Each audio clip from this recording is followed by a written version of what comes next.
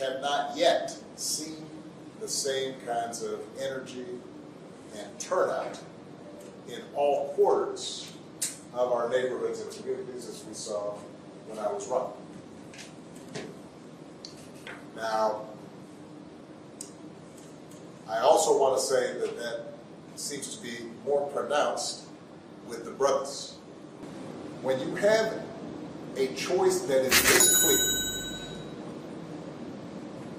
when on the one hand you have somebody who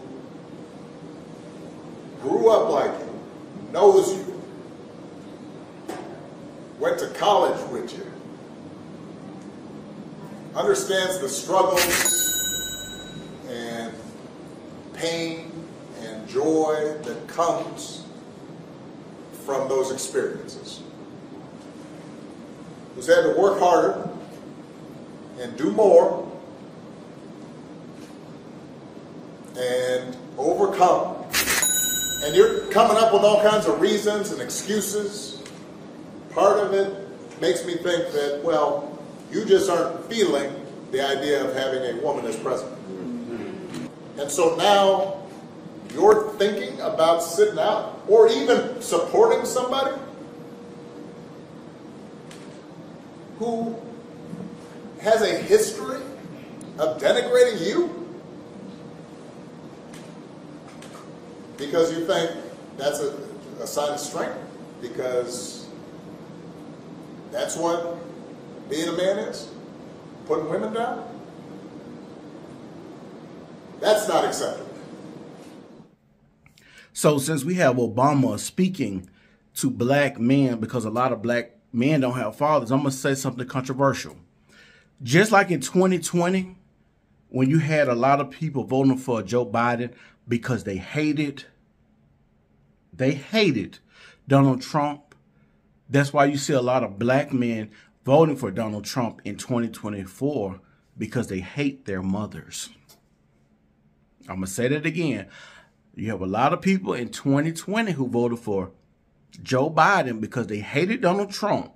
In 2024, you're going to have a lot of black men vote for Donald Trump because they hate their mothers.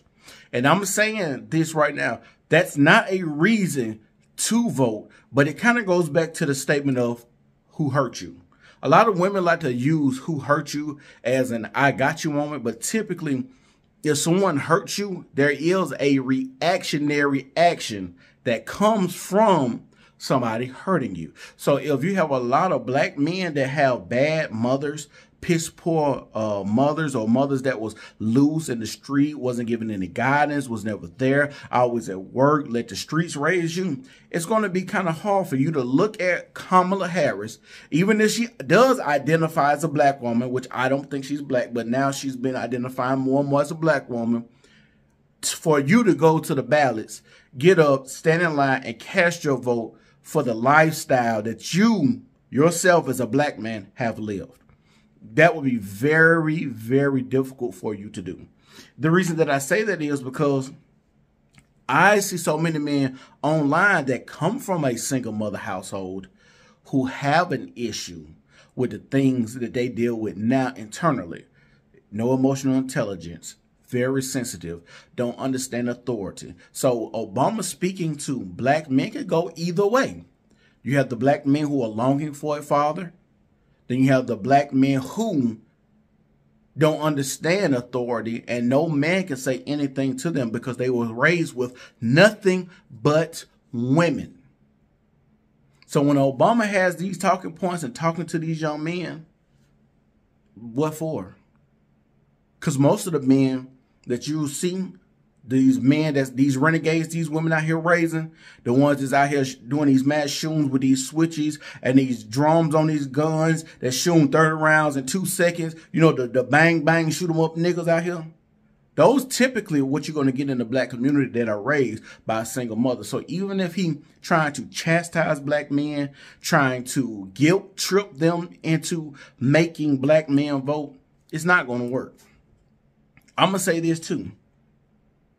It's crazy that in 2024, we have so many people that want to address the black male specifically this time. I've been voting since 2008, and nobody ever addressed the black man. I think these election cycles were the election cycles that they have been planning for the last 60 years. And the reason that I say that is to break the family up, to use the woman as the voting block, and the man to follow behind the woman is typically how this has went. But since black men and black women have been separated so long, you have black men who are able to think for themselves. They're not under the thumb or the oppression of black women, so they could do and cast their votes the way that they see fit. Also, I'm going to say this. If they were thinking smart enough, they would have tried to find a way after they gave black women this power to put black women and black men back in the household together so the black woman can make sure she can watch over the black man at any chance she got. Because we know that the white man has used black women to oppress black men and the black community. This is a fact, and you can look this up. It's in your face. It's evident. I just watched a video from 1976, I think, and it was a group of black people talking to each other, and the black man was still the same stuff we're talking about today, telling the black man was telling the black woman, the white man using y'all.